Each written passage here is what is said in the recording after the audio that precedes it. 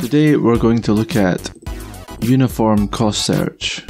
Before we get into the details, I'll show you the algorithm running on this graph and see if you can intuit what is going on. I'll make 0 the start node and 1 the destination.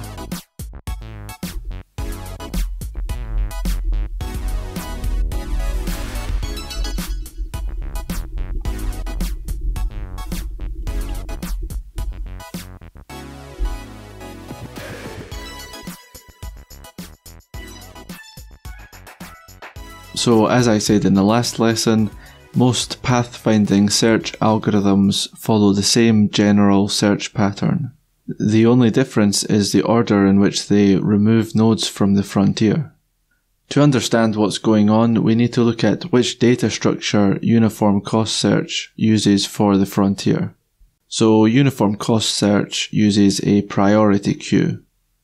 If you don't know, a priority queue sorts its elements based on some attribute. In this case, it's the path cost. In artificial intelligence, path cost is often expressed as the function g of n. So if we watch the algorithm again, we can see that 1 is added to the frontier with a path cost of 418.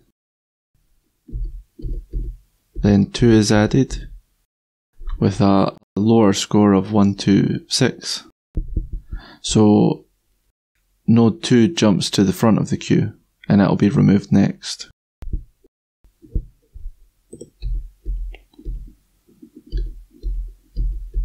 Then 3 is added, which has a path cost of 266, which is 126 plus 140. And so it jumps to the front.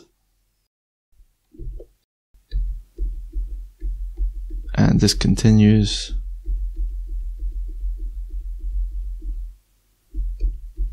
until the path is found.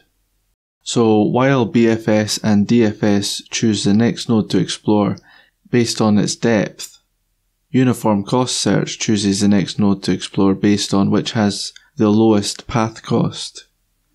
In the example we just looked at, the path cost is simply the distance in pixels between nodes. However, we could also add weights to the edges, which act as additional penalties for following that path.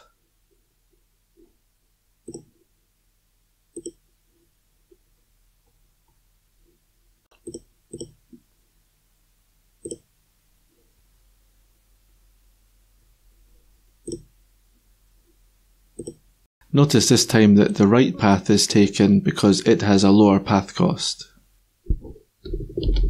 So let's remove the weights and go through the algorithm step by step.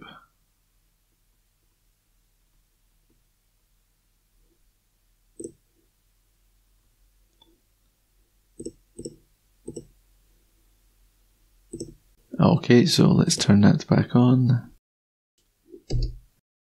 Now the first thing we do is we add start to the frontier. We then set its score equal to the path cost. Path cost of reaching 0 from 0 is 0. Then while the frontier has elements, remove the lowest scoring node and store it in current. Check if it's a destination, which in this case it isn't. Then add it to the visited list. Then for each of its neighbours, we want to test if it's in the visited list, which it isn't. We're looking at 1.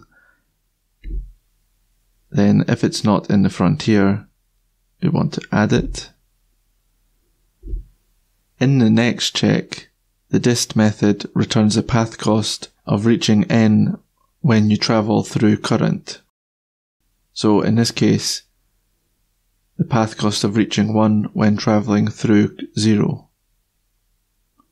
And we compare that to the current score, which in this case is infinity. So is the path cost 418 less than infinity? If it is, we set its parent equal to the current node, and then we set its path cost. We move on to the next neighbour. Is it in visited? No. Is it in the frontier? No. Add it. Check its path cost, which is 126. If it's less than infinity, set its parent, set the path cost, and that's 2 there. Remove the node with the lowest score. Check if it's a destination. If it isn't, add it to the visited list. Then for each of its neighbours, if it's not in the visited, we're currently looking at its neighbour 0, which is in the visited list, so we'll skip this code here and move on to neighbour 3. If it's not in the frontier, add it, and then check that the path cost is less than the current score. And this continues.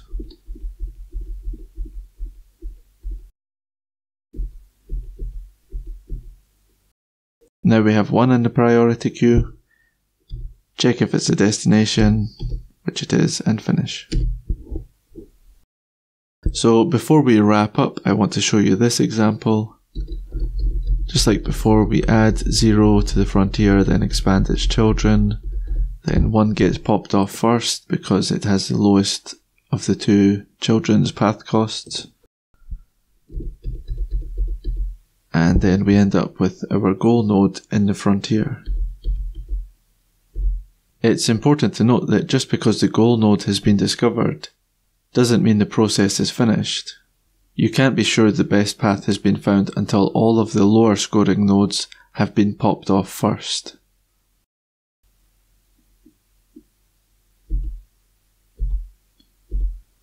So we remove 5, check its neighbour, in this case 0 is already in visited, so we'll skip that one.